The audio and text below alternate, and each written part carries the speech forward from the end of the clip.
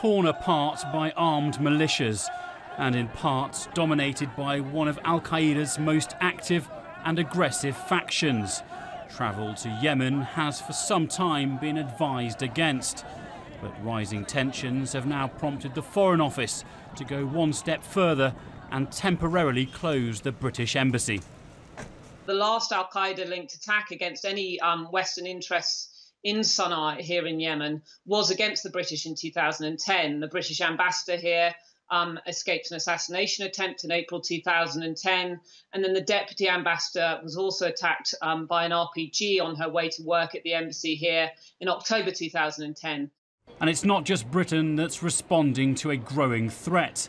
The US State Department has also issued a global travel alert, warning tourists of a possible terrorist attack. If I was going to the Middle East, yeah, I'd cancel my flight. I would not go anywhere. North Africa, Middle East, I wouldn't do it. It doesn't really bother me too much.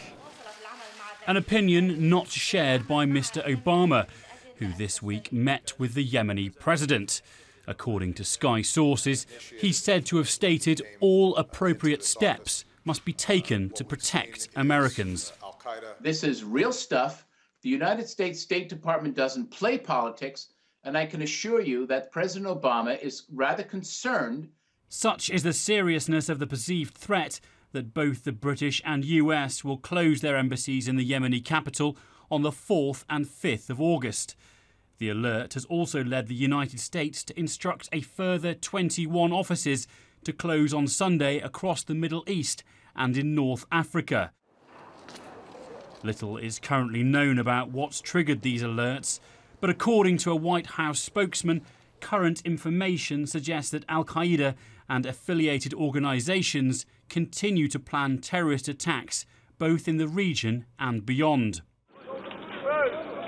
President Obama was heavily criticised following the 2012 embassy attack in Benghazi that left 4 Americans dead, including Ambassador Chris Stevens.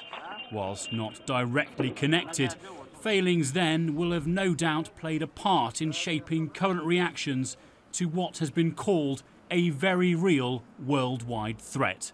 James Banks, Sky News.